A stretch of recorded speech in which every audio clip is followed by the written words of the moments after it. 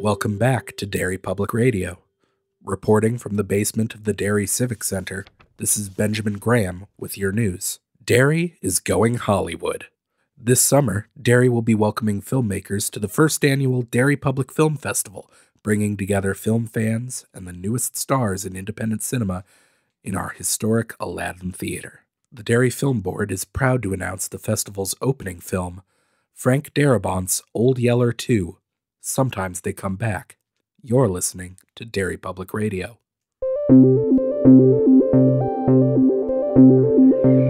This is Derry Public Radio.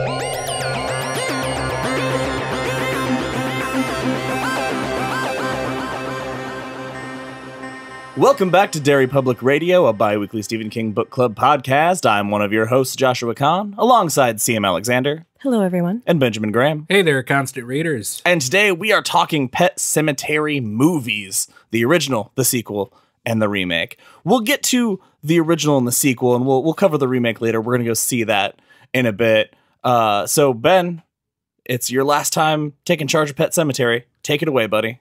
Oh, man, I am gonna miss Pet Sematary, honestly. Weirdly enough, Yeah. I have enjoyed this so much, and having watched 3 Pet Sematary movies basically back to back, I'm so immersed in it. 3 very different experiences, right, guys? Yes.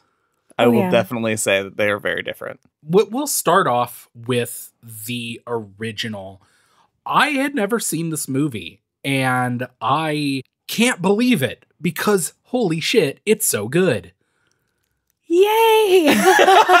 I'm so happy that you like it because I love it. It's so much fun, and I've watched it like 2 or 3 times now. Can't get enough of it. And it's directed by a woman, too, which I promise I'm not going to go on and on and on about movies that are directed by women because women don't get a fair shot in Hollywood. Yeah, how dare we talk about The grin on your face as you say that. How dare we talk about very true things. No, I did note that, and extremely well directed. Yeah. She did an amazing job, and I'm frankly surprised that she hadn't directed more things. Well, she did. She directed Pet Sematary 2, which might explain why she hasn't directed more things. That makes more sense, thinking about it that way. This movie is the most true to the book movie, definitely, that we've watched. And maybe that I've ever seen, because it nails even the things that it changes don't affect the feeling of the story. Yeah, I felt the same way about that. I was very concerned because Norma isn't in the original movie, but we are introduced to the housekeeper that they have, and that's who ends up dying. And so we still get that funeral scene that we illustrate that Rachel's so uncomfortable with and everything like that. So we still get all those plot points. We just get them in a little different way. Going into it, I didn't know how the hell they were going to make a movie out of this book. I'm just amazed by the little boy. Yeah. And how menacing he was for being a little boy. And I guess I was imagining that it would be something more along the lines of Chucky. Oh God, that is my largest problem with this movie, is when Gage becomes Chucky and can fly at the end of this movie. Okay, well, we will get to this. We are jumping. Yeah, sorry, way ahead. The child actors kind of surprisingly good. What did you guys think of Zelda? So when I was watching it, I was like, I saw Zelda and I was like, that's 100% a man. Immediately, like, that's definitely a dude. And there's a really cool documentary about how they made Pet Sematary, which everybody should watch because it's amazing. And that they interview that guy. It's called the Pet Sematary documentary. Nailed it. Google it, you'll find it. And they interview him, and he talks about being in that role and stuff. And it's just so cool. And having seen that, it made me appreciate his weird portrayal of Zelda all the more. It was off-putting. Super weird. Okay, that actually leads to my main discussion that I want to hit in the first Pet Sematary movie. Because honestly, most of it is just going to be me going, holy shit, it was so good. What I really want to talk about is the several instances of just real weirdness. It's a real weird movie, guys, and I love it. I just want to go around and say, what is your favorite single bit of the movie? This is going to be a weird choice, but my favorite bit of this movie, like my favorite detail, is when they take Church to the Micmac burial ground. And the way they describe it in the book, when Judd approaches this impassable deadfall, and without looking, he just step, gets over it. And it's 100% how it works. Like, this thing looks like an impassable wall. And when the actor just walks up, he just scales it super casually. Like, it's no big deal. And I was like, that is exactly how I imagined it. It looks unnatural. It looks so very dreamlike, weird, just like in the book. My favorite part, well, it's a couple parts because it involves a character that we get way more of in the movie than we got in the book. And that was Victor Pascow. Mm-hmm. I really loved what they did with his role. And I think I probably loved it because I love the movie American Werewolf in London. Mm-hmm. And it reminded me of that a lot. And I'm wondering if you're going to say the same part that I was thinking of. Well, I just like all of those parts with him. Like every time he was in a scene, I was like, oh, that's so cool. As far as Pascow, one of the parts was when Rachel she's went to Chicago, and she's coming back. Ellie's had the dream, and Rachel knows something is wrong, and she's rushing back. And there's this one short scene of her trying to rent the car. Mm-hmm. Yeah. And it's so cool because it's a shot of the lady behind the desk saying, I'm so sorry, we don't have any cars right now. And then it shows Rachel at the desk looking around worried, and Victor standing next to her. And Victor goes, well, how about this car? This car looks pretty good. And then it cuts back to the lady behind the desk, and she's like, well, yeah, I guess that car would work. I mean, it's got a scratch or whatever. It was very dreamlike. Mm-hmm. I loved it. It was just cool how hard he was trying to help her get back. And he even stops the stewardess from closing the door when Rachel's running to the plane. And you're just like, oh, man, she has a shot. It's a really cool, just directorial choice. Here's the other thing, though. Like, I love that we get more of Victor Pascow because those bits are great. But it kind of further muddles what is Victor Pascow. The thing with the book is that Lewis has no idea what he's up against. He has no idea what these forces are. And we as the reader also don't really know. Like, nobody comes right out and says, this 100% is a Wendigo. This is 100% the forces you're going against. We never find that out because Lewis never finds that out. It's bigger than everything. Yes. So Victor Pascow's warning seems like something using him to deliver that. With the movie, with him being in throughout, there's a part of me that's like, it's the ghost of one guy who barely knew Lewis against this giant, malevolent, ancient force. Like, what's his stake in the game? Or is it just a power of good using his spirit? Like, it just puts that question out there for me a little more. The sense that I got from him in the book is that it was just him and his soul was sticking around because Lewis tried to help him live. And he was repaying that, or trying to repay it before he could move on. That makes sense. I guess part of me it never occurred to me that Victor Pascow would know about the Micmac burial ground at all. I assume he knows because, I don't know, he's dead and it's a otherworldly force. And so now he has access to this knowledge that he wouldn't have. Yeah. You just wanted him to be an agent of the white, you know? Yeah. It's a dark movie. A 2-year-old gets hit by a semi-truck. That scene horrible. Is insane. It is so much. I'm going to use just the word closer. Like the way that shot is so tense and so close. It's shot from Gage's perspective. Yeah. The image of the truck coming at him is low like that. Like you are looking out through Gage's eyes. And I found myself unconsciously, as he's running, part of me being like, fall, please fall. Even though I know that's not going to happen. Did you guys notice, this is kind of jumping ahead, but later when he's in Judd's house and Rachel finds him and he comes out and he's dressed kind of weird. Oh. He's dressed the same way as the painting in Rachel's parents' house. When she's on the phone with Lewis Fuck, no. in the background. Whoa. And I think that's a painting of Zelda, because Zelda was also wearing like a blue dress. So she's in the foreground, and in the background there's this creepy, disturbing painting, and it's a little girl with like a cane and a blue velvet dress and a top hat. Fuck, that's... And Gage, that's what he No, looks I like. did not notice that. Although that was going to come, because that's another insane choice this movie makes. And it shouldn't work, and it should be sort of like, it should pull you out and kind of make you giggle, and it doesn't. Well, it didn't me. You giggled at everything. That was what I was leading to when I said this movie's dark. A 2-year-old gets hit by a truck. Did you guys laugh as many times as I did?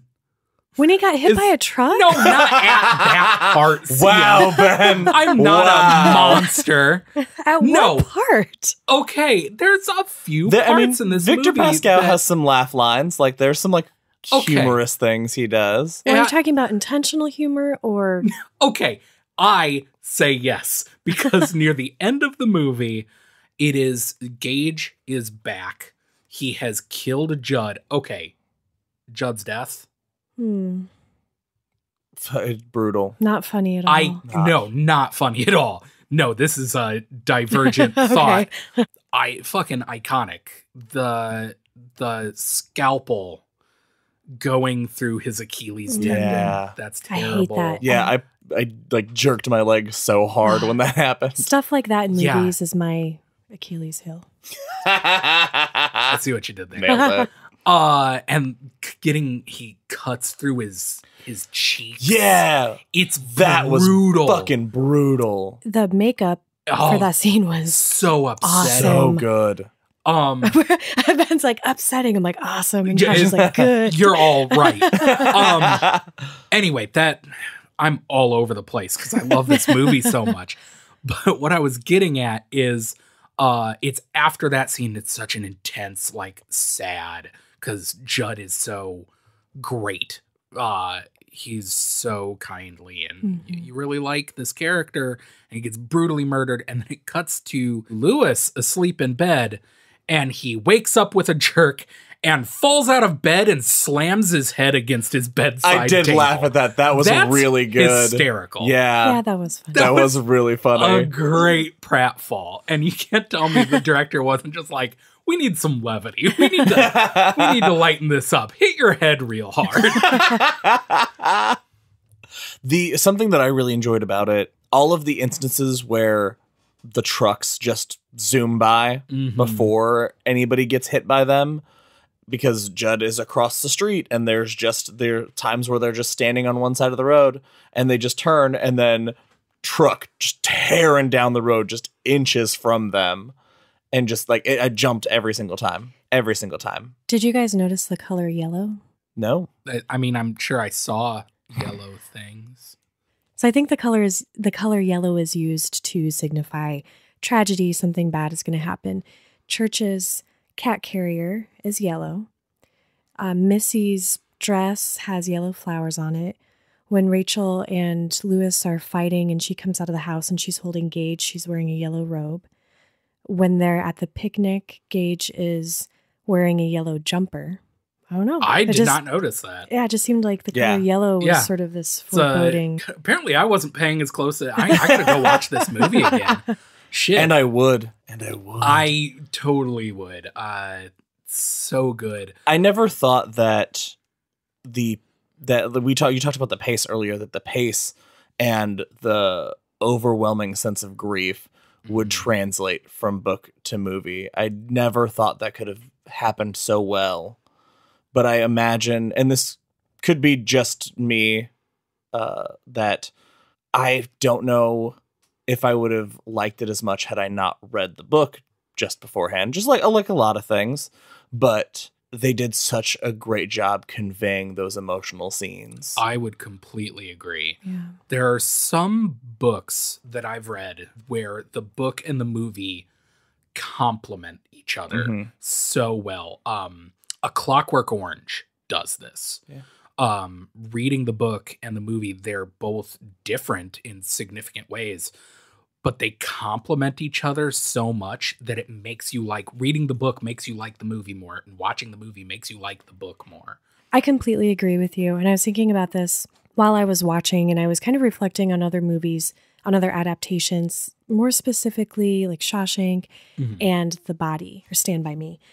And those were almost too similar, too faithful. For me personally, I liked that this kind of had some different elements that were still very faithful to the source material, but I did things that just worked better on film. Yeah, and it just doesn't. I'm bored by it because I feel like I just read this. That's fair. Yeah. And before we move on to Pet Sematary 2, which will almost exclusively consist of this question, did Pet Sematary 1 have any downsides? No, not for me. Like, okay, here's something else. Sorry. Disagree. But go ahead. The final climactic scene, a dummy gets throw a My no, Buddy. You're right. I forgot about that. I touched on it earlier. Lewis gets a My Buddy thrown at him.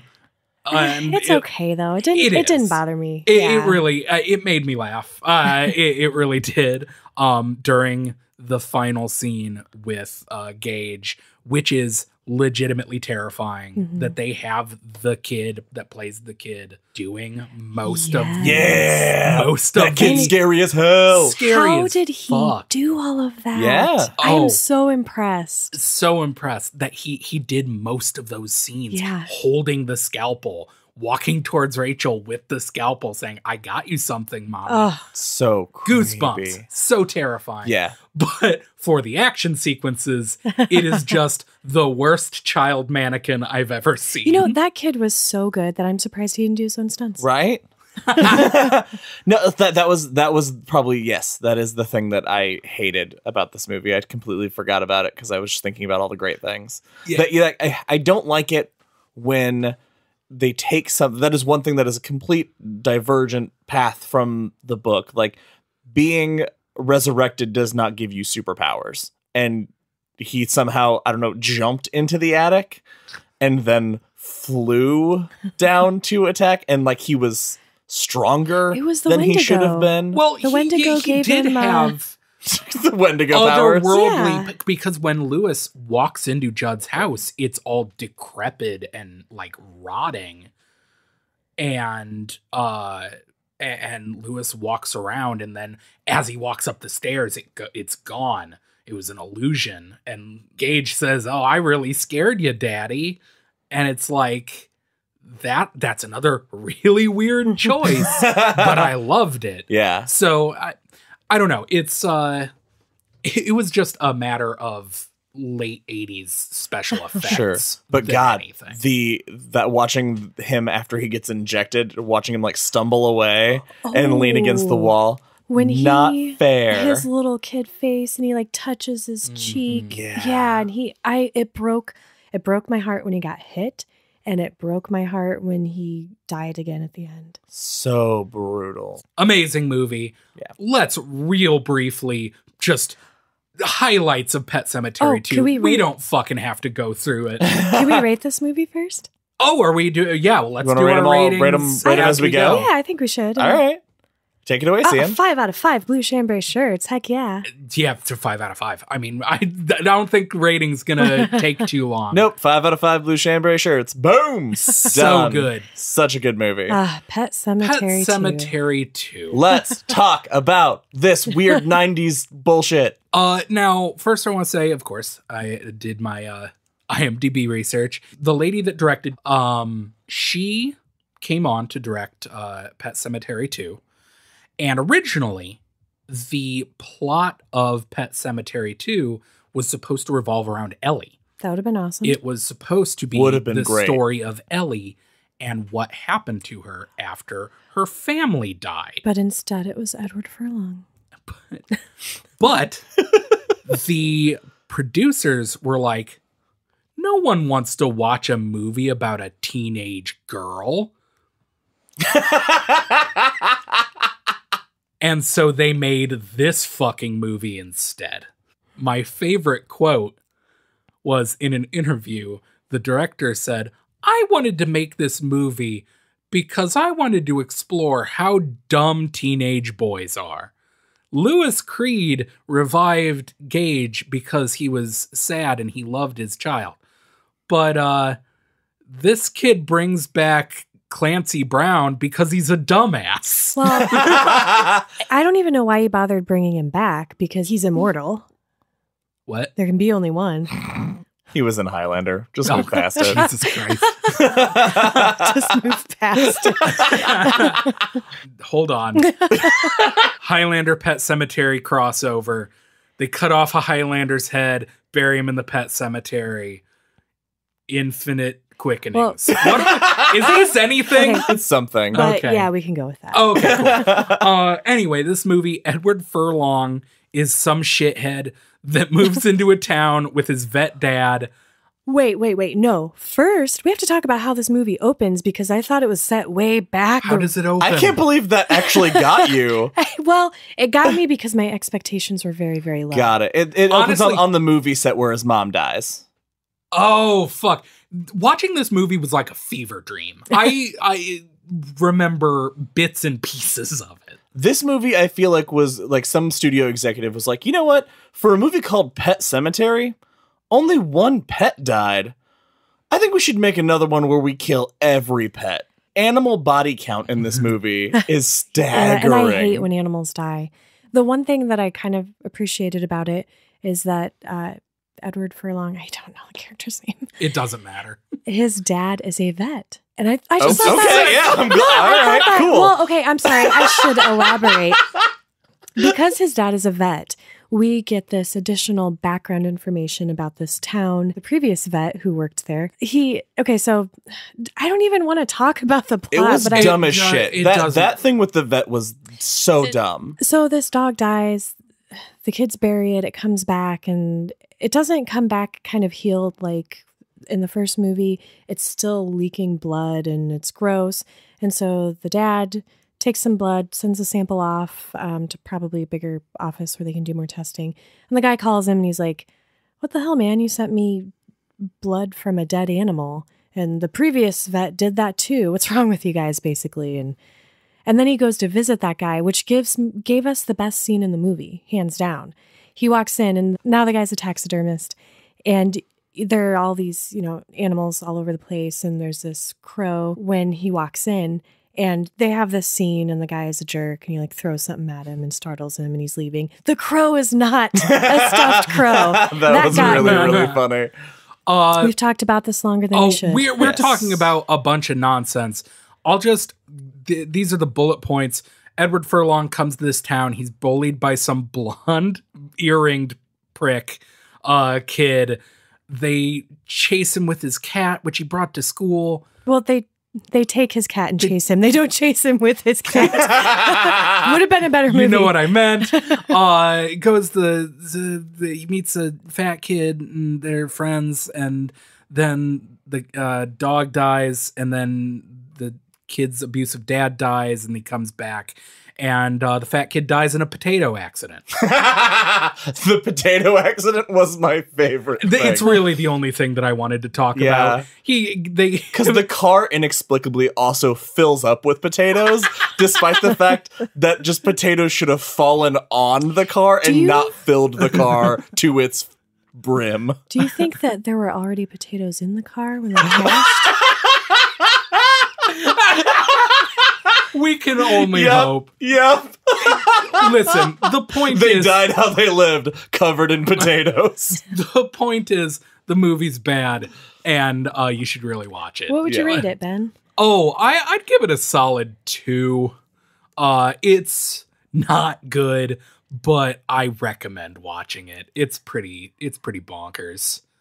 I'm gonna say the same. That two blue chambray shirts because it is bad enough that I wouldn't watch it again anytime soon, but I would watch it with friends. Okay, this is interesting because my 2 is, so my 3 would be it didn't do anything for me, didn't love it, didn't hate it, kind of neutral. So 2 is I actively disliked it a little bit and I would not watch it again.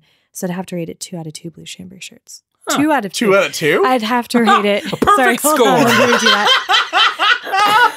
Perfectly scored. No, I'm going to leave it. That's what this movie did to me. 2 out of 2. You can't, there's not even an option to give it 5. Got it. Yeah. It did the best it could do under the circumstances. Yeah. All right. So are we ready to jump into the new Pet Sematary? Fuck yes. Yeah, let's go see a movie.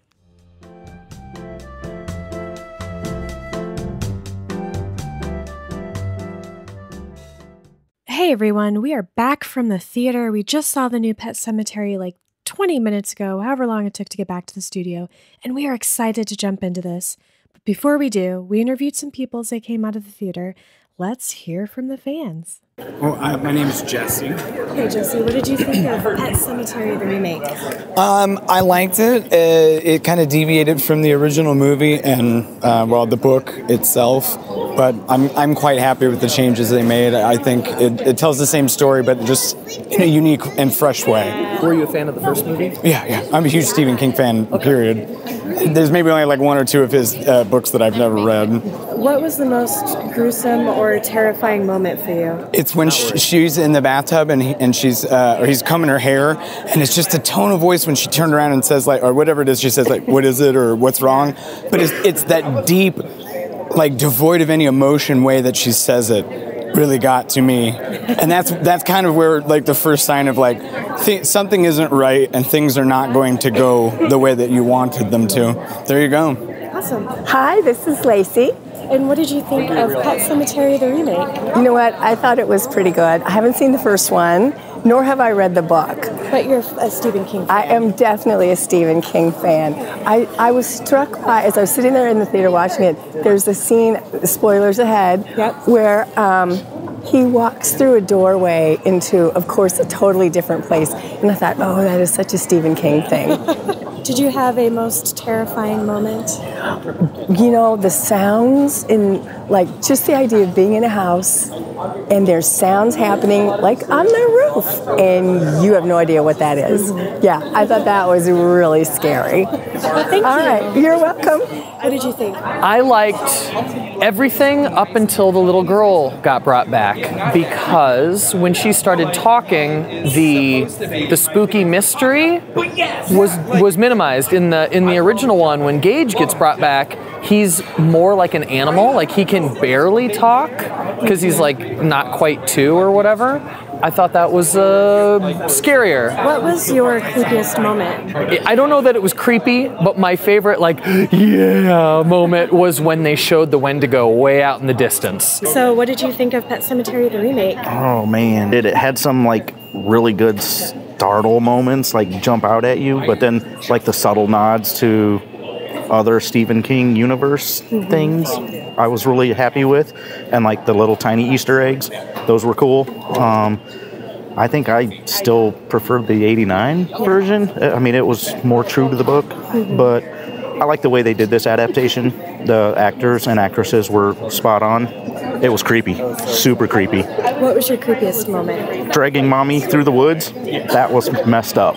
Yeah, super creepy. And then the dumbwaiter scene, I covered my eyes. I was like, she was laughing. Did you have a creepiest moment? I'd probably say how aggressive the little girl is. Oh, yeah. She was really insane. Thank you both. You bet. All right, so that brings us to the end of the original and the sequel. So now we're going to talk about the remake. Strap in. Let's do this thing. I am so excited. When we left the theater, I wanted to just rant to you guys. I wanted to just, I could not wait. I was biting my tongue. I want to hear you guys' impression, just overall impressions before I start. Okay, so I usually need some time away from a movie after having just watched it to kind of process and because my initial, like my knee-jerk reaction, if it's a source that I love and I'm familiar with, is to love it. And that is my knee-jerk reaction. I really enjoyed it. I thought that it was fun. They did change some things, which we will get into. I was okay with the changes. They did not, and maybe it's because I had just watched the original. Mm-hmm. It didn't take anything away from the book or the original movie for me. Like those, I can still hold sacred. It did not, some movies just take a huge dump all over the thing you love. This one did not do that.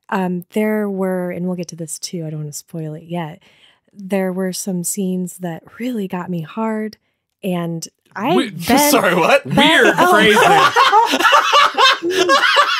I had a Real raging boner the whole movie. I'm not taking it back. Anyway, when we were interviewing people after the movie, I was asking, what was the creepiest moment? And people were sharing. Nobody shared the thing that I thought everybody would be talking about that was insane. So Josh, what do you think about it? And then let's get into it. All right. I feel right now, I feel very indifferent towards this movie. I watched it. I was a part of watching it. The changes were a little weird. Like some of it was a little distracting. I kind of came around to understanding a little bit of why some of the stuff was different. I was not as engaged as I wanted to be. And that's kind of where I'm at right now. I'm hoping that the more we talk about it, that we'll hit on some things that'll that'll impact my feeling one way or the other. But right now I'm like right down the middle. I'm so excited because I completely agree with CM that my favorite part of going to see a movie is when I can walk away and I'm still thinking about it. Mm-hmm. I'm still processing. Some of my favorite movies are movies that I saw the first time and went, did I like that? And then a few days later, I'm still thinking about it and go, oh, I didn't. I loved that. This isn't that movie. And now this is a contest between me and CM to get Josh on our side. Oh, shit. And I am very excited about it. All right, so let's get into it. I will be the first to say right off the bat, I was fucking in. I was excited. It starts off promising. It does that thing where it shows you the end, shows you this terrifying, tragic moment, and then you come back. So we open on this scenic view, this aerial view of Ludlow, and then we see this house on fire. And then we zoom in and we come to this other house, and there's a car, and the doors open, and there's bloody handprints on the window, and we're going up to the house, and there's footprints, and there's blood, like something has been dragged either in or outside of the house. And then we start the movie. The Creeds coming to their new home. Right off the bat, I loved that. I was real stoked about that beginning. And it starts out really well. We get what we know, them driving up to the house, the chemistry behind the family members, between the Creeds, is really good. They felt like a real family. I liked Lewis. And Rachel. Ellie is the actress playing Ellie is a little older than in the first movie, and I think in the books. And it diverges pretty quick. Very quick. Judd doesn't even show up for a decent amount of time, and then he only shows up to Ellie, which I thought was weird. I thought that was a weird choice to make that relationship the strong one. Okay. We got to come back to that relationship because I understand why they did that, and I loved that they did that because of what happens later. Well, let's talk about, I want to talk about Judd now. Is that why you guys either didn't like or were indifferent? Because that relationship was important, and I didn't like that we didn't have that like fatherly best friend relationship between Lewis and Judd. Lewis was, I thought, kind of an ass to him. Mm-hmm. And something like his tone and just the way he talked to him was kind of shitty. It was definitely a part of it. I love John Lithgow as much as anyone. He can do no wrong. He is so great, but he's not Judd in this. Judd in the book and the original movie is kind-hearted, and just you instantly care about this character. And in this, he's kind of a creepo. Like, right? Well, he's more realistic, like what he would be if he lived in this area, had this influence hanging over his head, had buried his dog, and his dog came back from the dead. And then, as we later find out, went after his mom, so his dad had to kill it again. He's got some baggage. Well, this is also a Judd that has lived alone for a time longer than we're aware, because Norma's dead. You can't at the ever start. get Norma in a damn Pet Sematary movie. Yeah, well, I guess that is a part of it, because they've changed his backstory. And I mean, that's the underlying problem of this whole movie, is they've changed how the Pet Sematary works, I feel like. Okay, in the book, the Pet Sematary is mysterious. We don't know how it works. In the past, every animal that we know of, Judd said, there's only been one that came back bad, Henratty the bull. Oh, you're talking about the Micmac burial ground, not the Pet Cemetery. Semantics. They're different, though, because when the kids bury their pets in the Pet Cemetery, they don't all come back. That would be horrible. But all the animals that came back, like, most of them just come back. They come back wrong, but not bad. In this movie, he says, like, when I buried my dog, it came back bad. It attacked my mom, and my dad had to kill it. Yeah. And like, it really, they try to justify it saying, oh, I thought because church was nice to begin with, that it would come back nice. And it just doesn't ring true, you know? But I disagree with that, because I bought that, because the book is trying to convey this immense power that this land has over people and has over their actions, and otherwise good people who would not make these really terrible decisions. And so to be faced with the truth of that, like, yeah, this is a terrible thing. It's bad. I knew that, and I knew it would probably not go well, but the power over me is so great that I lied to myself and I said, this is going to be different because Church was a good cat. And that I prefer the way they did it in the book to this, but it didn't, I didn't dislike it or disagree with it. I just thought, okay, it's a darker take on it. It's not, we don't get that more wholesome family connection between the two and the wholesomeness of Judd. Like I said, he's had a hard time, and he just doesn't have that thing that makes him Judd. So I agree with that, but it made sense to me. I just feel like we didn't earn enough of the relationship between Judd and Lewis for that journey. Yeah. Like there just wasn't enough there for me. And it's not the only thing that's a great way to put it. There's not enough there. And what do you mean why Lewis would follow Judd to the burial ground? Why Judd would take him to the burial ground. But that goes back to the influence. I guess. Yeah. I mean, that makes sense, having read the book and knowing the history. But like, I'm trying to think of the book, or this movie rather, as if I had went into it without knowing anything, without having seen the other movie, without having read the book. Maybe I would have liked it better. Maybe I don't know. All I know is just the connections and the reasoning behind why everyone does everything just doesn't feel as real and natural. It feels more like, oh, this is happening because it's the next thing that happens. For example, when Church dies, we do not get the reason that Lewis brings him back as much. I don't think he's doing it because he thinks it's the right thing to do. And in this movie, it felt more like when they have this fight, or Rachel. Oh, he tells Rachel, first of all, that Church is dead. Yeah, which bothered me, because the whole a man's heart is stonier. Well, that's thrown out the window. That doesn't mean anything anymore, because that means, a man's heart is stonier because he keeps his secrets. He does what he has to do, even if it's kind of shitty. But she was right there though. Like it makes sense in the book and in the original movie. They were in Chicago, right? So and it was easier to lie. It would have stood out and not made any sense. His wife right there, they're in the home, and he doesn't say the cat died. Unless when they got back, they had the conversation that they have in the book and in the first movie of like, hey, don't tell anybody that he's dead. Yeah.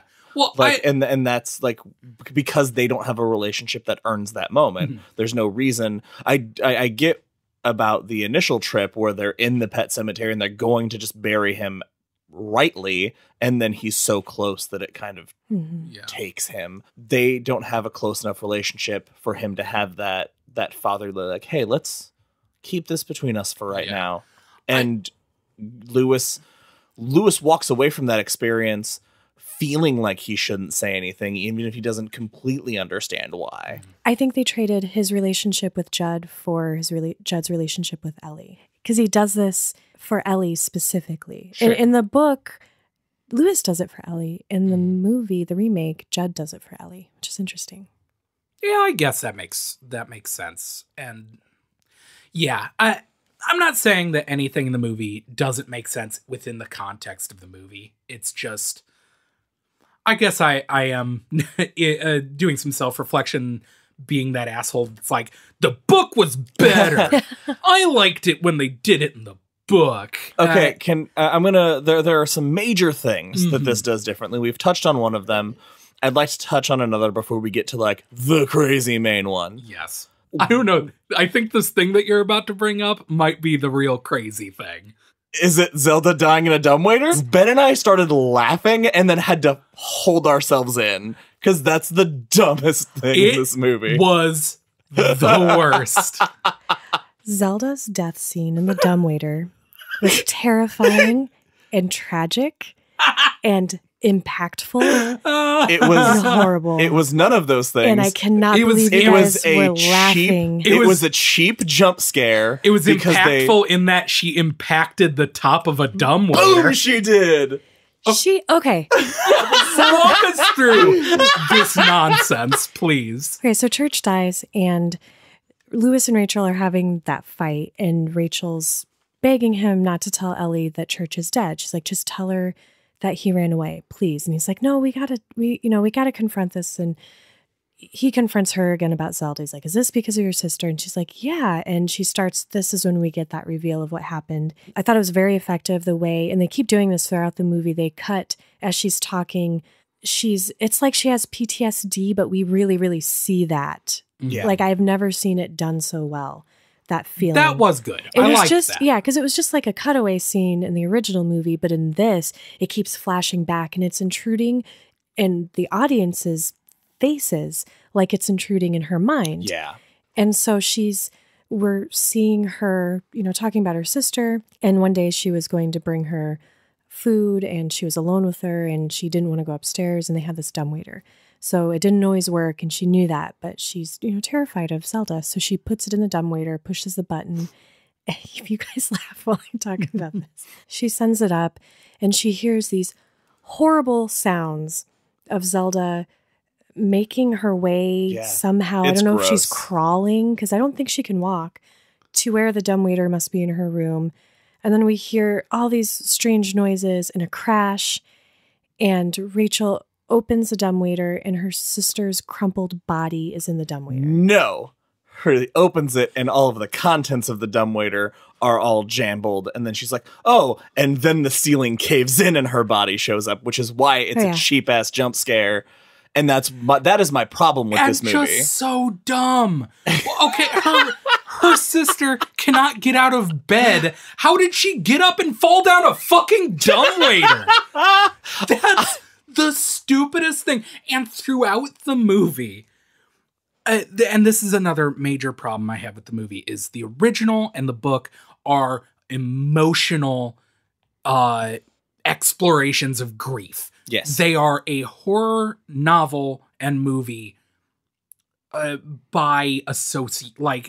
secondarily. Mostly it is a novel about grief. And this remake is a shitty modern blockbuster horror movie. It had, those moments. And I'm not into those moments in modern horror. Throughout the movie, there are these scenes of Rachel. There's this scene, I forget what fucking Lewis is doing, but Rachel is alone in her bedroom and she starts hearing these thumping noises above her, and it doesn't look like they even have an attic. They're coming from the roof or something. Mm-hmm.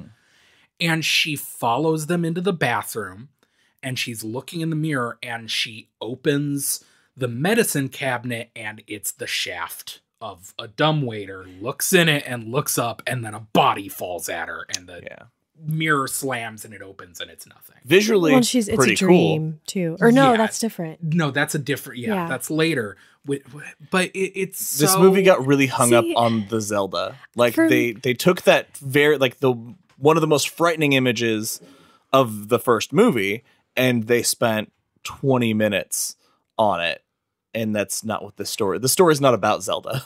I liked it. I thought it was effective. It looked cool. It sure did look cool. Every time you know what? I'm sorry. The first movie was more about Lewis and his wiener buddy Judd and his son Gage, and now it's all about Rachel, Zelda, and Ellie. I liked it. Okay. That is an interesting perspective, though. Should we talk about the big thing now? Yeah. And, okay, that makes it sound like I did not like this movie because it is about Ellie. Ben, you sexist. Listen, I'm not saying this is not a Pet Sematary gate. This is... No, and I'm not trying to imply that or say that. I'm saying, I guess as a woman, I could connect with those characters more because I see a lot of dudes doing stuff in most of the movies I watch. Fair. And it was just nice to get more of that relationship with Rachel and Zelda. They did it in a creepy and disturbing way. And then, of course, the thing with Ellie. Yeah. I just thought the image of a crumpled body falling down a dumbwaiter looked pretty I goofy. give you that. It was stupid. If she heard the crash, like, why did Zelda fall later? Was she stuck and then came loose? I don't know. Who knows? Anyway, yes, the big change. Ellie dies. Ellie instead of Gage. Fucking twist. So crazy. Which I totally saw coming. I did not. I had heard that there was a twist, and I didn't watch any previews or anything about it, so I didn't know what it was. But because I heard there was a twist, I assumed that would be the twist. Mm-hmm. Although they kind of try to fake you out with it because you think that first you think it's going to be Ellie, and then you're like, oh no, wait, it is going to be Gage. And then you think, shit, it's going to be both, and then it's just Ellie. Ellie runs out into the road because Lewis had run Church out of the house and left him out in the woods. And he comes home in the middle of Ellie's birthday party, and Ellie runs out into the road, and this truck is coming. And then Gage comes out, and you don't know what's going to happen. And then the truck swerves around Gage, and the trailer comes loose, and the trailer runs Ellie down. It's tragic because you see Lewis, like he sees Gage, and his fear is for Gage, and you see him running towards him, and you're like, oh man, he's not going to make it because he hasn't ever made it. He didn't make it in the book. He didn't make it in the original, and he makes it. And then you're like, fuck, Ellie's a goner. And she sees it coming. And then he's walking across, after he puts Gage down, he's walking the length of the trailer, and Rachel kind of falls into view, and she's just laying there. And then he picks Ellie up and cradles her body, and then we cut to the funeral. This is gonna sound like I'm a monster, but this whole movie, another issue I had is it just reeked of board members somewhere being like, okay, we're making the new Pet Sematary. Ooh, you're gonna kill a 2-year-old? We can't do that. We can't show a 2-year-old getting hit by a truck. Hit the other kid. Oh, she's 6? No, you gotta cast an older actress there. Okay, I didn't get that at all. I assumed that they made that change because they wanted to make a different movie, but they wanted to be true to the source material. So they didn't want to make it the same beat for beat. What can they change?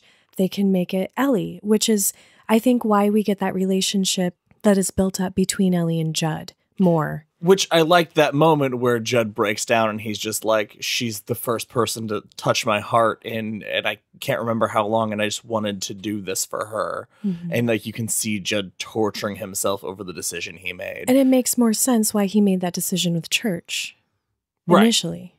Because Ellie, like I didn't realize Ellie had touched his heart until that scene where he says it. So then I was reflecting as like, okay, that's why church. Okay. And it make more sense to me kind of in retrospect. I guess that makes sense. Yeah. So from there, we cut to Ellie's funeral, and there's actually a really cool moment that I liked is over the casket, just the glare between Lewis and Judd. Yeah. Mm-hmm. There's just a look that Judd gives him that was very cool. It was 3 seconds long, but it was a cool moment. After we have all this, another thing that this kind of missed out on is they completely eliminated the relationship between Lewis and his in-laws, which That was fine. We didn't need to spend the time on it, and it's fine. We just spent more of that time on Zelda flashbacks. But they do get Gage and her in the car and take them off. And this is another change that I thought was interesting. Instead of in the book and in the original, we have that it's like this force, the force of the Wendigo of the Micmac burial ground. Which so happy that they actually mentioned the Wendigo. That was a cool addition, seeing the Wendigo and kind of getting the idea when they're out in Little God Swamp that you can kind of see like the silhouette or something. Yeah, you can't that quite was pretty tell rad. what you see. That was really, really cool. I could have done with more of that. Oh, Honestly. absolutely. For sure. Could have spent a lot of time in the forest. Hell yes, absolutely. Oh, when they're walking I just want through a the Wendigo swamp movie. and they see that the bones, the camera shows the bones they're walking on. Fucking that cool. was cool. All of that stuff with Little God Swamp and Yes. the trip to the burial ground was pretty awesome. But he, instead of the evil force making Judd fall asleep, taking him out of it, Lewis actually drugs Judd to make him sleep. And then he does what he has to do. He goes and he digs up Ellie, buries her, which that burial was really fucking sad. I feel like that evil force was making him drug Judd. Okay, because he's a doctor, he has a Hippocratic oath, and what we know about him is that he's a good doctor. I cannot imagine a scenario in which he would be comfortable doing that. I think that was the influence. Like he's sort of setting aside his ethics, like probably part also a grieving father, but. And we see visually on Lewis, him losing his fucking mind. Yeah, Yes, that guy did an amazing job. I would agree with that completely. Although I would argue that Lewis is a good doctor in this movie, because we skipped over Pascal's death. When Pascal comes in, the makeup and the gore on super good. So good. Lewis starts doing CPR, and I thought in the book it felt so real that when he sees the kid, he knows that kid's dead. He there is nothing we can do about it. And in this movie, he's like going through all the procedure that you would do. Yeah. and which fair, but it really felt when he started doing CPR and literally there is blood spurting out of his skull and pooling on the ground. I was like, really, man? Like, I don't think that's necessary. He just didn't want to lose him. Well, it's probably got to fill out some insurance thing that says I did CPR. And then also at the end of the movie, when he finds Judd's dead body, he checks his pulse. Which, like, come on, man. Anyway, continue with whatever we were talking about. Okay, so now Ellie is back. She goes and she kills Judd, which I wish we had the time to get into, but let's just gloss over that for right now. She's creepy, too. She's She super does creepy. a good job. She turns her face into Norma's face. It's super creepy. Okay, actually, I have problems with this. We haven't seen, all we see is an old picture of Norma, but then her face changes into who we're supposed to assume is Norma's face, but we've never seen old Norma. We don't need to recognize that. Judd recognizes it, and that's what counts. It's so bad, though. Oh, I bought it. Dumb. Also, when Judd, there's this like scare shot of Judd's ankles when he hears noises upstairs. And Yeah. he's looking for Ellie. And you keep seeing this shot of his ankles as he walks by the bed. And then he kicks the bed out of the way and there's nothing there. And it's all just like, it would mean nothing except it's a callback to the original movie. It's an homage to that original scene. No, but it does. I mean, we all know that something's going to reach out from under any of our beds at any given day. Anytime. And slice our ankles. Like, you guys don't have that fear every time you go into your room? Not so much my room, but my car. Every time I get into my car. I do that too. I pull my legs up quick. That does really So freak me out. I didn't think that was cheap. I actually kind of cheered in my head a little bit. When he kicked the bed, I was like, yeah. Judd. It felt like fan service. And yeah, but I like that. Maybe horror movie fan service. Yeah. Yeah. Which I appreciate. Anyway, that's I just had to get those thoughts out. Gage and Rachel make it back to the house and they see Ellie like brought back, and that scene where Ellie hugs her mom and her mom's arms are like out and she's like, I can't touch her. Yeah. That was heartbreaking. That was rough. That was a really very well done scene. I will give the actress that plays Ellie, when she comes back, she is fucking creepy. She is like a different person playing the character. The look on her face, she has this like one eye is half lidded and just the expressions. Yeah, very, different person completely. Is so good. But essentially, Ellie wants to make everybody like her, so she's gonna kill the family. That's her game plan, it sounds like. And the scene where she kills Rachel is just like, and she's just laying there next to her with the knife inside her, just like twisting it while she's talking to her. Can we talk about what Rachel did right before Ellie stabs her again? Threw Gage out the window? Yeah. I forgot about that. No, you guys probably think it's stupid, but I loved it. I thought it that was so awesome. Cool. Yeah, I thought that was really cool. Because it shows that desperation, and you're watching horror movies and you're thinking, well, I would do this and I would do that. And I would like lower my kid out a window to save his life, to drop into his father's arms. And you see her, busting the window open with a chair, and Ellie's trying to break through because she shoved something against the door. And Lewis, thank God, is like just coming home at that point. And she's like, Lewis, get the baby. And she's dangling Gage from the second story window. And he's like, holy crap. And she drops him and he catches Gage. And as Gage falls into his arms, we cut back to Rachel and Ellie stabs her in the back, which all the stuff we've got with Zelda and the flashbacks and the dreams Rachel has had was more impactful because she stabs her in the spine. And then we find out what that dragging blood pile was from, because Ellie drags... Yeah, she knocks Lewis out. Knocks Lewis out with a chair shot to the back. The Wendigo power. The Wendigo power. And then somehow in just that time gets her mom all the way to the burial ground, buries her, and then gets back to the house.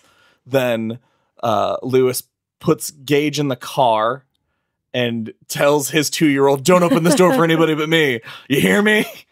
And then goes to the Pet Sematary, where he has a fight with his child, which that fight was like, I was half in and half out the whole time. There's a moment though where when they're fighting and he's knocked Ellie down and he grabs the shovel, and I thought he was gonna like baseball swing her with a shovel, and in my head I was like, if he hits her with a shovel, I'm gonna call that the Micmac Patty Whack. that was all that's all I could think of. And then he was like boring and was gonna chop her head off. You only said that because you want an episode title. And I think we got it. Boo. I actually liked their fight because they did something with the camera work, and she was like, seemed kind of supernatural at moments. Yeah, so you could understand when she was, more like, flailing. how she could have like a knockdown drag out with a full grown man. And then she completely drops it and is like, no, Dad, it's me, Ellie, for just a second. And he's not buying it. This was the part that I was like, I have been pretty negative. I really tried to like this movie, guys. I really, honest to God, did. And this part was the most, this was the part that was just like, the corporate, oh, well, we're spending a lot of money on this movie. There has to be a big fight at the end. The book, there's a little bit of a fight in the movie, but the book, the ending with Gage is so fast and there's no struggle. It's just tragic. It is sad and introspective and just heartbreaking. But this is obviously a studio head somewhere. It's like, where's that new horror movie? What? You're going to make a horror movie and not have a big fight with the monster at the end? I don't care if the monster's a 9-year-old girl. He's got to fight her. I hated it. And then just before he's going to chop Ellie's head off, skewered through the back. This was interesting, though. and Rachel's standing there holding one of the crosses. And then they both just each grab a hand and just start dragging Lewis back to the Pet Sematary. And that moment I was like, fuck yeah. All right. What I thought was cool and well done was first when Ellie was dragging Lewis to the Pet Sematary, just seeing that little girl drag him and her hair's hanging in her face and it's foggy and dark, thought the shot was beautiful. That shot was pretty kick-ass. Then when she and Rachel, without saying a word to each other, they just grab him and they start dragging him. It was like just this sweet mom-daughter moment. I did, as soon as the movie ended, I did turn to Josh and say, well, at least this one had a happy ending. Yeah. Because the very end of the movie is we go back to Gage, who has been sleeping in the car. And it's now the sun has come up and we get the shot from the beginning of the movie of flying over the woods and we see Judd's house burning. And it zooms into the car and Gage gets up in time to see zombie Lewis, Rachel, and Ellie coming out of the woods with a gas can. And Church jumps up on the hood of the car. And they're just a big, happy family. And that's the end of the movie. I want to see the second movie where the Creeds are just a zombie family. taking over the town of Ludlow, like Salem's Lot. No, man, they went to Disney, remember? They started a new life in Disneyland. Okay, so we're going to have very different ratings. I did not like this movie, if you guys couldn't tell. But it was serviceable. If you have not read the book or seen the original, or if you just want a popcorn movie and to not way overthink it like I do every movie I see, it works. It's okay. It's just I wanted to love it. I wanted to love it, guys, and it wouldn't let me. It's better than Pet Sematary 2. So I'll give it right in the middle, a 3 out of 5. Blue chambray shirts, of course. Sam? CM, Okay, you gotta go right. first because this is our contest to drag Josh to our side. 4 out of 5 blue chambray shirts. All right. That's no fanfare, just This is very funny to me that we both had such different reactions, and yet we both rated it pretty well. and I'm not giving it 5 because I gave the original movie 5, and I stand by that rating. And I liked this one, and I liked seeing kind of an updated version. I am still processing it, so I don't know. I don't think that I liked it better than the original at this point. But I'm a horror movie sucker. I love everything horror movie. I've watched a lot of horror movies that aren't, quote unquote good. And I can find so many things to appreciate about them. So I'm much more forgiving of horror movies than other viewers might be. So you're like my dad with superhero movies. My dad's like, Green Lantern was pretty good. What are you talking about? oh my God. It's just, there's something about horror movies, even if they're not great, they're so easy to just get into. You're along for the ride, you're enjoying yourself, and then, yeah, I'd watch it again. Man, I've went back and forth while we were talking about this still several times. I'm going to give it a 3 out of 5 blue chambray shirts because for me, it is right down the middle of the road, at least right now, the way I'm thinking about it. I don't plan on seeing it again anytime soon, but I could see myself watching it again or like watching it with someone else. I like that it is kind of an alternate universe version of this story. There's enough similar that I'm like, oh, I see where they got that from. And there's enough different to be telling a completely different story. That's it for this episode of Derry Public Radio. As always, thank you so much for listening. Join us next time as we will be taking on part 1 of The Running Man. I'm so jazzed about this. This was the book selection brought to us by Phil Thiessen. So Phil, I hope you like this upcoming book. As a matter of fact, I hope we like this book. So if you're going to read along, we are reading to the chapter minus 53 and counting. So join us next time. For Benjamin Graham and CM Alexander, I'm Joshua Kahn, reminding you, sometimes dead is better.